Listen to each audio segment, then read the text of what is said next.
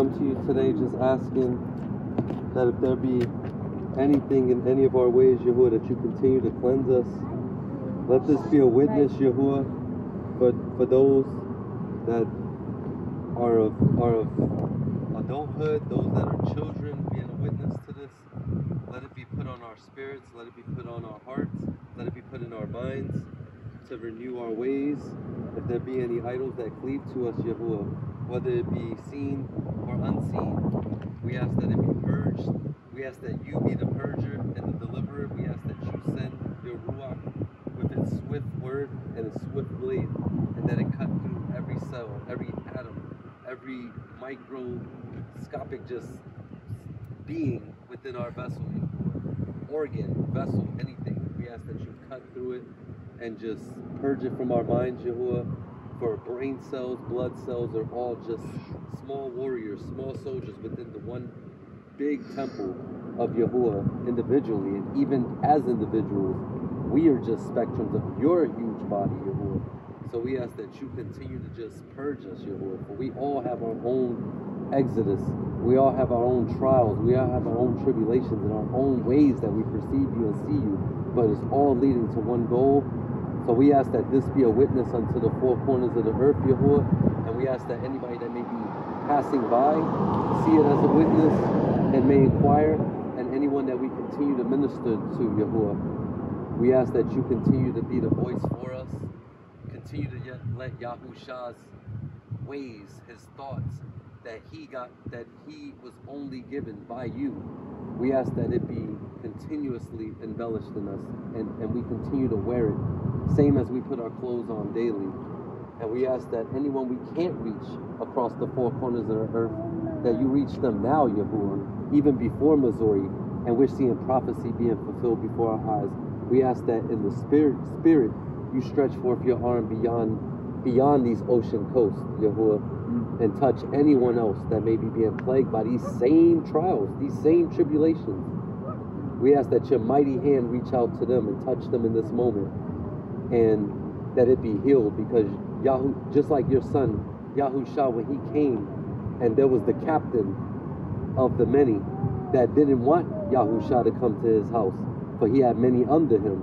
But he asked that it be spoken in that hour, and in that same moment when he went back to the house, he saw that his son was healed, and he knew that it was that moment that Yahusha prayed that it was healed. So let your arm be stretched forth, Yahuwah, to the four corners of the earth in that same manner, and anyone that may be going through anything like this, Yahuwah, that they may be healed. For you are great, Yahuwah. You are great, and you have made Yahusha great, Yahuwah. And everything that he did, he could only do it by your great power. So we ask that great power be instilled in us as it was before and as it is today. And I would like to, and before I end this, there's a scripture that I would like to read, and excuse me, Yahuwah, I have to open my eyes, for I have not fully revised it yet. But it is the book of Sirach, chapter 4, and I'm gonna start at verse 12, and it reads, "He that loves her loves life, and they that seek her early shall be filled with joy. He that holds her fast shall inherit glory, and wheresoever she enters, Yahuwah will bless. They that serve her shall minister to the set apart one, and them that love her Yahuwah loves. Whoso gives ear unto her shall judge the nations, and he that attends unto her shall dwell securely. If a man commit himself unto her, he shall inherit her, and his generation shall hold her in possession.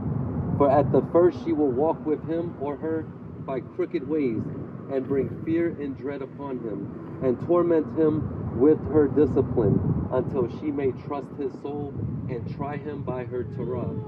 Then she will return the straight way unto him, and commit him, and show him her secrets.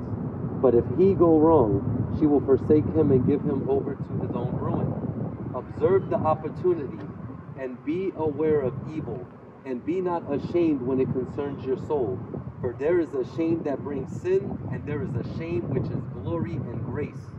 Accept no person against your soul, and let not the reverence of any man cause you to fall, and refrain not to speak when there is occasion to do good, and hide not your wisdom in her beauty. For by speech wisdom shall be known, and learning by the word of the tongue.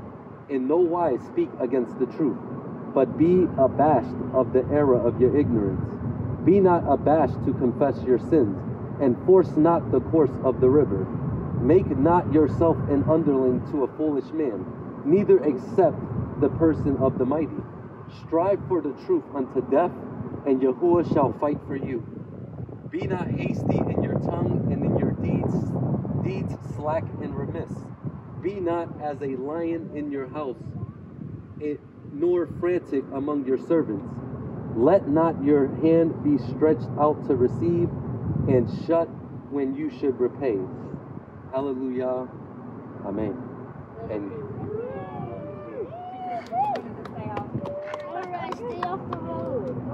ETP straight out of Waikiki. I'm from a town everyone wants to see, Honolulu, Waikiki, my city, so what do you want from me?